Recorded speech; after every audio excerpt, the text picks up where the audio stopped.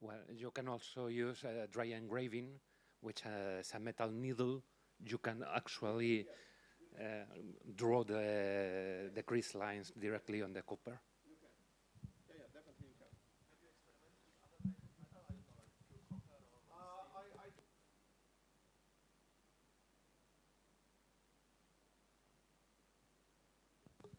I tried copper, aluminium, iron, tin, stainless steel, and that's it, I think. And brass, of course. Um, Brass is actually copper with zinc, and then so when I search for a very soft brass, I thought maybe copper will be better, but it's not. It has the same problems. It has to be, the soft copper is too soft, the semi-soft copper is too hard. So the brass is the only material. And stainless steel I don't use photo etching, I use laser cutting, another technique. Okay? So the model that I brought is the cube tessellation, which is the source of many of my metal designs. I came across this model. I don't know if I invented it. I wasn't the first. I think it's true to say that Ron Resch invented it way before me, when I was born, actually. But Ron Resch did everything almost before we came to be. But the cube tessellation has so many variations, and it's very adaptive to so many designs of mine. So this is definitely my favorite model. And this is I don't know, maybe the most sellable design that I have. This one. This is a variation of the cube tessellation with curved line instead of straight lines. Okay. We have more candidates who wants to speak about. Yes. Oh, it's you. Yeah, it's only you and me. I told you. Unless.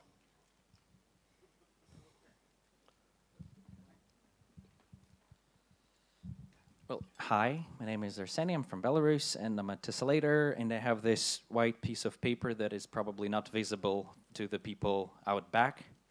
So some of you might know that my most common paper I use is paper of questionable quality. So because, well, that's the cheapest one and the easiest one to work with. But when I was in Lithuania, I stumbled upon a shop where they sold so-called marble paper. It's pretty much regular white paper, 90 grams per square meter. And it has these, like, I don't know, gray spots that makes the paper look like a sheet of marble. And the thing with tessellations is that to make the pattern look really, well, articulated, you would need plain paper with no patterns. Because if you use a pattern paper, the pattern you are designing would be hidden. But with marble paper, it turns out that it actually enhances the pattern you're working on. And another thing here is that choosing a right, how would I say, scale for the model is also a very difficult skill I haven't acquired quite yet. Because sometimes you have something very nice you want to work on, but it's turned out that the grid is too small or too big to be, how would I say, nice to look at. So choosing the right format and scaling is very important. So that's all for me. Thank you. Can you say anything about the model? Somehow this model is called, can you guess what? Now it's called marble because of it's made of marble paper. I'm very bad at naming things. But then you can use this paper only for this model, because if you make another model with the same paper, really call it Marble 2. I would have to call it something different Yeah, then, probably like snow or dirty snow, or probably like, I don't know, something else. More marble, like marbles. Marble 2, Marble the sequel. Ah, interesting. Okay, I will try doing that. Well, numbering is much easier, like putting like opus number 313. Like that's much better than actually coming up with original names. Actually, regarding the naming, The toughest work is to find a yes, name. but I found out that it's very interesting, the pieces after I actually designed them, only when I'm uploading them.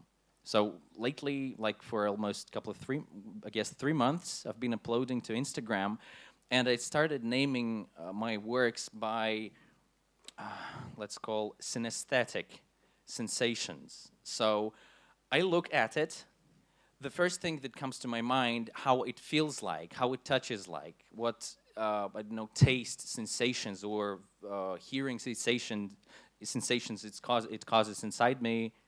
I give it the same name, and actually, it's pretty weird. But many people are answering like, "Oh my, it feels the same way." Can you give an example?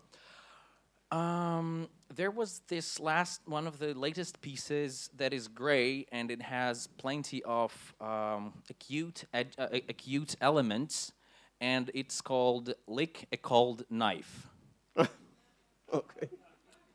And there were two people who actually said, "Oh my, it is like this." Okay.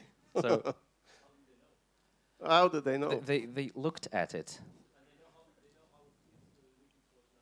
That's Well, I believe that some of us tried doing that, being in the kitchen alone, or probably being, how would I say, unwilling to actually wash the knife instead of just you can just.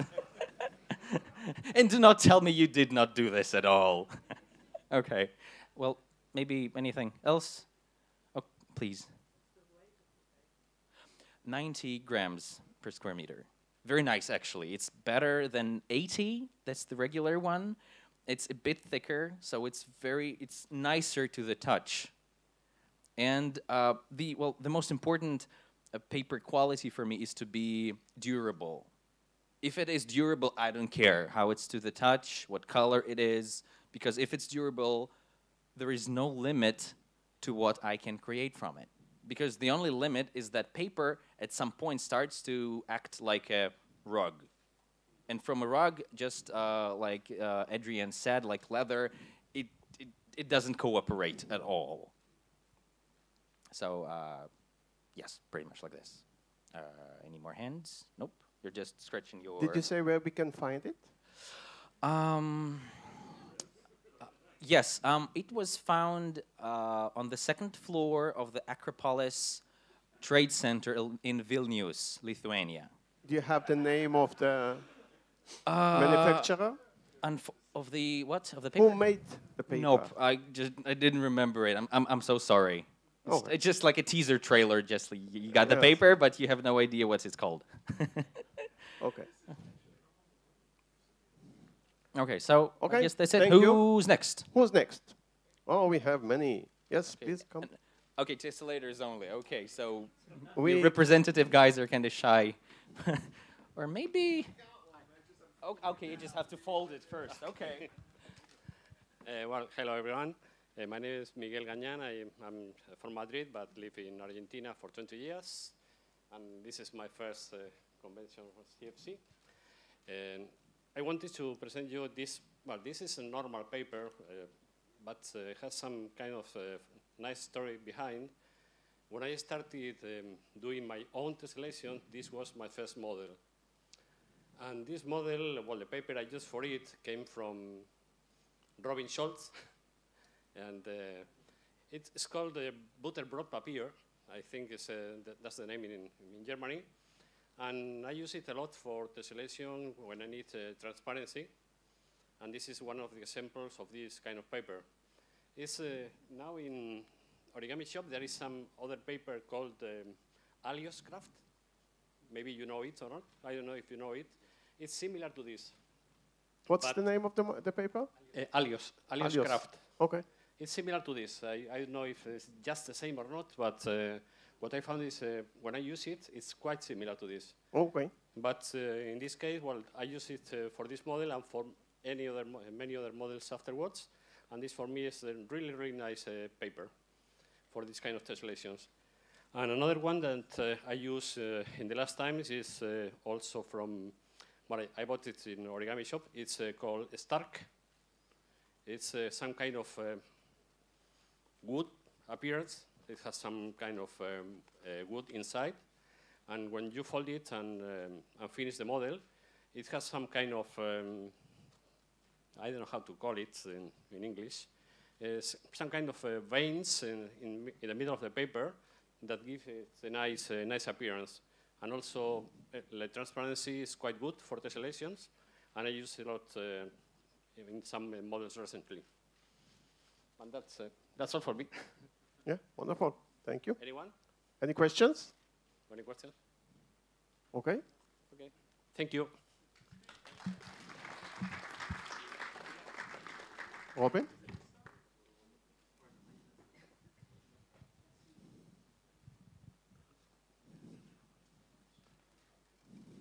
Hi. I sound strange. I'm Robin. I'm also doing tessellations, and actually Miguel just introduced my paper.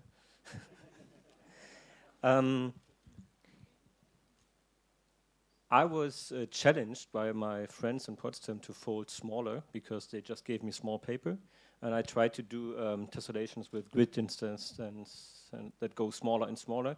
So I was looking for thin paper, which is also durable. And what I came across is Butterbrotpapier, which would translate as sandwich paper, but I realized that if I say sandwich paper here, loot paper. No, I mean paper that you use to wrap your sandwiches in. So, and you can buy that in different qualities. You can buy it on a roll of 10 meters length and maybe like around 28 centimeters width. But I found one which is a little bit thicker than usual. It's would translate into English like a parchment substitute. And you can even get it in big sheets like 70, up to 71 times 100 centimeters. There's one drawback: you have to buy at least 12.5 kilograms because it's for the industry, for caterers and so on. I found one online store in Austria where you can buy 1 kilogram. You have to pay like, I don't know, 12 euros per shipping, but you still have to pay only 3 euros for the paper. It's a fine deal. I like the paper because it's see-through. I mean,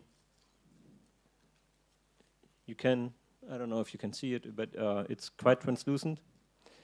You can fold it with small grid distances, and it's still, the main problem with thin paper is to reverse creases. When this is kind of, they reverse themselves, you don't have to do much. It's really wonderful for that. And it's interesting to feel because it's quite stiff, but once you fold the grid from it, it gets more like fabric. What's the smallest grid you made? If I want to go really, really small, I have to use another sandwich paper, not this one, which is a bit too thick, but I still feel quite comfortable if the grid distance is around 1.8 millimeters. That's still okay. I mean, this is around 3. Yeah. Or just a bit less than 2 millimeters. Yeah. Okay. I once did 1.5 or something like that, but was a bit painful because I always make small mistakes, and if you make a mistake of which is like 0.3 millimeters, it's not so bad usually. Yes. But if your grid distance is only 1.5 millimeters and your mistake is 0.3 millimeters, that's already quite huge and distorts your pattern. But then the smaller you get, the longer it takes you to fold, which is also not so good. Yeah, Hans? How does that paper compare to baking paper? I feel it's very similar to baking paper. I think baking paper is maybe a little bit more slippery, and in baking paper, the grid lines are more visible. From my experience, if you use baking paper, you have strong lines, and in this, you don't see the lines as much. But from the folding point of view, it's quite similar. How much of this paper do you have on you Here I have like 3 pieces of, what's that, 50 times 70. You can get 1 or 2 sheets. Yeah, there's actually there is one woman from Germany who bought this big pack, and to every convention she brings a stack to pass around. So if you come to the German convention, you might have a chance to get some. Also, the German convention is quite cool anyway, so I think I'm a bit biased, but yeah. More questions? No? More paper to introduce. Okay, so who's next? Hans, please. Oh.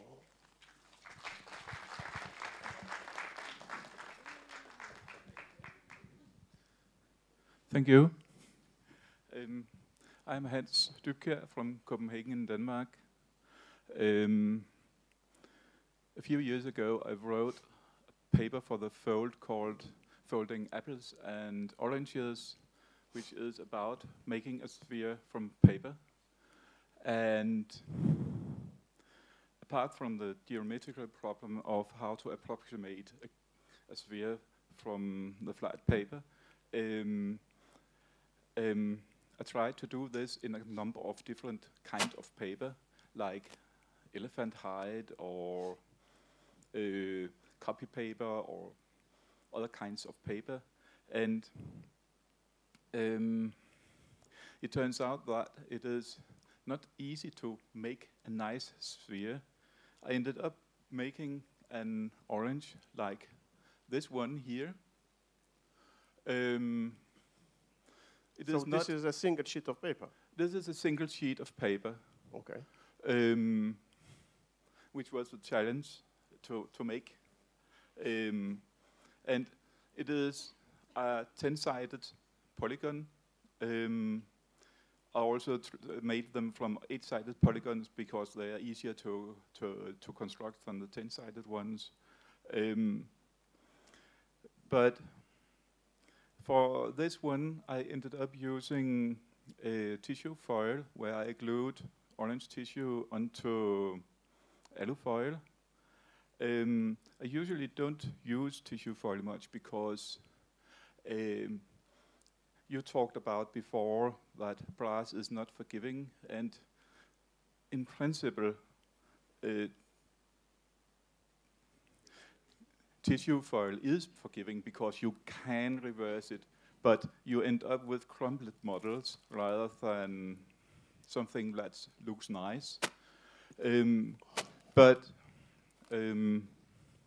for this one, when you fold it, you have seen a lot of pairs and spheres made by Jun Mitani and other people where you have all the flaps on the outside, but I wanted the flaps on the inside.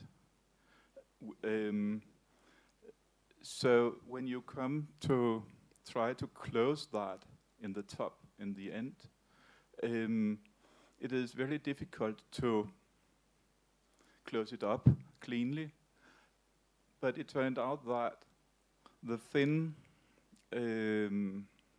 paper you get from tissue foil and the property that if you put it into a position, it stays there, was what I needed to make a very fine ending here, even if I needed to lock the paper from the inside, which is what poses the problems in folding this one. So do you use some kind of tools? Yes, of course. My fingers too too big. In our kitchen we have something we in Danish call the meat needles. Okay. You use them, well, I'm a vegetarian, so I don't use them for that. But you would use them to stick, for instance, bacon to other kinds of meat, or if you make a roll from meat, you will use them to let them stay. So you took one of these, and I bent the end, the thin end, so that it would have a hook, Okay. and then I could put that hook in the inside, and knowing where the paper ought to be, I could then fold it into position to close it up in the end. Wonderful. So, and also one more thing, that if you think about it, oranges are often a bit shiny, and the alufoil actually shines through the Reflects, tissue yes. paper here. Can I ask, what kind of animal is inside that orange? Any kind of, actually, because we're not going to see it ever. It is a small elephant. That is why it is a bit clumsy in Small how it elephant moves. height. Hidden elephant. The hidden. Okay, any more questions? Nobody wonders how he managed to do it so cleanly. Yeah, exactly. When you come closer to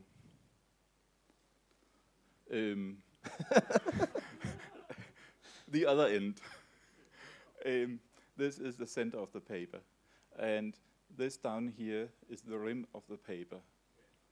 And of course, when you come closer to that point, the flaps that are there become wider and wider, and you might not be able to see it from up there, but if you come down here and look, you will see that the lines here are piecewise linear. I try to hide it, but they are in the end they're linear. So the flaps will have. I need somebody to hold this. You have the paper from the flap, and they must do like this. Overlap. So you make a crimp fold. Oh, there was the word. The crimp fold.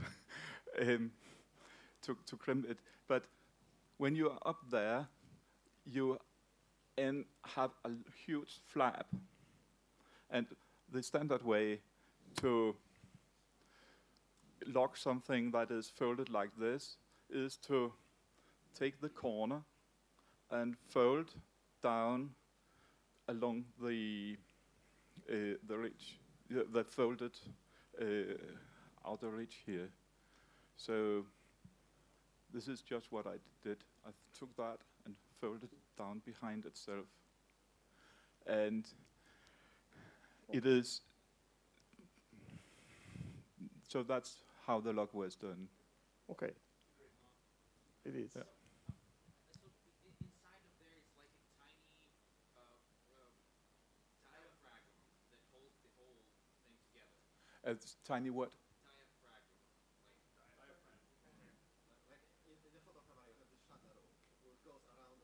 Yes. It goes around like that. If you have ever tried to do the Fujimoto box, it is the same kind of look you would have if you could look at it from there. From the elephant's point of view. Yes, Yes. exactly. If not for the fact that it forgot to bring a pocket light. So, yeah. Okay, who else wants to share? Yes, James?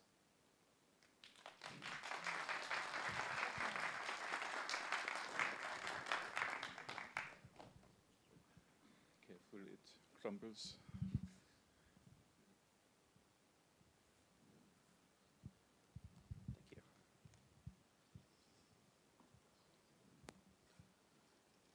Well, hello everyone. So my name's James. I live in St. Louis, square in the center of the United States, about 5 hours drive from Chicago. I guess this is basically a teaser to my talk on Sunday. And I guess I want to preface that with a conversation that several of us had with Ilan for dinner last night. And we were talking about collections And I guess this paper is relevant in that it's really hard to find, and people are more likely to collect it rather than use it, at least at this stage, but we're working to get more. So this paper is called Haopao. And Haopao is made in one village by 3 people in northern Vietnam. And that ties to my thesis. I'm a graduate student, and so I'm really interested, because of origami, in the motivations about why people use certain plants for making paper. And part of it is accessibility. You know, you work with the species that are present in your area, and those plants are made of cellulose, so in principle you could use any plant you wanted. But there are certain reasons why you use specific plants, and this is a plant called Haopao that this particular ethnic group uses to write their ancestral records. And so they have this beautiful calligraphy in Chinese characters using this paper. And I saw that, and it made this really nice rustle sound, and I was like, oh, we got to fold with that. So the thing is, because they use it for ancestral records, they don't make it very often because people are not constantly dying. And they make it only in the winter. So winter is starting to pass, and we might be able to get some sheets from him very soon. So this paper is made from a species called Linospa per simile. It's related to your Lokta, your Zaw paper, your Mitsumata, and your Gampi. And just by feeling, I haven't done any measurements with it, it's maybe 30 or 40 grams per square meter. It's extremely crisp, and you can get it in sheets about, they're 1 by 2 in dimensions, maybe, I don't know, 1 meter long by ½ a meter wide. Through my research and contacts in Vietnam, we're working to actually place an order and have that available on the market so many more people can try and work with it. If any of you know Ryan Charpentier, he's folded an excellent rendition of Shiki Kato's Bactrian Camel from it. But because I was only able to bring about 20 sheets back with me, only a few people have access to it. So I just want to preface that. I'm working to get more, and I hope to share it with the origami community because papermaking has been so foundational in making origami what it is. Maybe there's a way we can help support the people who make the paper that we use. Thank you.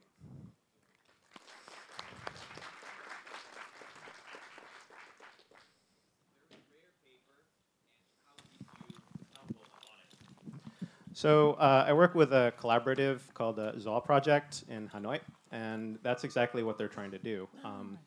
Because of things like war with the United States and war with the French over many decades, a lot of the ethnography has not been done in parts of the former Indochina, and so we really don't know a lot of the traditions that they've done for so long. This dates back centuries, and so now that there's a lot of peace and their traditions are now available through the free market, there might be a way for them to maintain their tradition even as things like mechanical industrial papermaking threatens to take that away. So I'm hoping to document more of what their local knowledge is and make it available for us to not only use, but use to help support them so they can continue what they do. You said it's very crisp and we can hear it. A lot of handmade paper is quite soft. Yeah, so they don't use any sizing.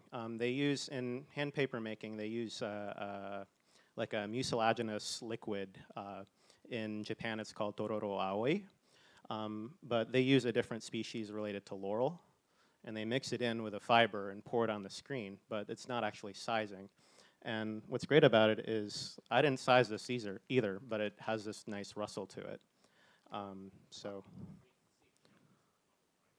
yeah. Are you going to talk about it in your talk? Yeah. Ah, okay. So come see it. So no more question. If you want, come to his talk. Okay. Thank you.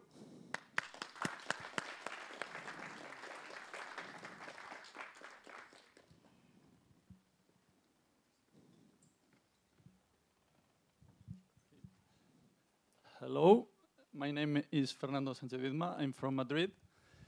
And Here I have the paper. This is my favorite paper right now. This is silk paper. I bought it I discovered it 3 weeks ago. It was said by Victor over there.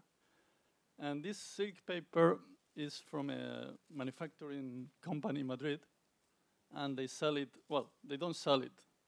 They sell it in huge amounts. The minimum is 500 seeds, which is a lot. And I remember 3 weeks ago, I went there to the factory. And I went there, I want to buy some paper for doing origami, and they look at me like as if I was a freaky, some kind of strange person. And when I said I wanted just 50 or 60 seeds, they said, okay, just take this, don't pay anything because it's not worth it.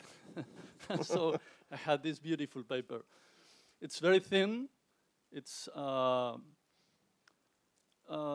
very strong. You can fold it once and again and it doesn't break. And you can squeeze it very, very tight so you can do all these kind of models with a lot of flaps, very thin, and you can put water on it, just a little bit of water on, just to help you squeeze the paper. And when it dries, it gets relatively strong. I'm using it. I had not folded this kind of models in 4 years. I folded them for the last Olympic Games. And now this year we have, again, Olympic Games, so I have begun to fold this kind of models, okay? And the process is, I just take the paper, square paper. This is a square paper of 86 centimeters per 86 centimeters. I fold the base, which is a very painful process. As you can imagine, there are a lot of flaps with different sizes, with different, there are something like 6 middle flaps.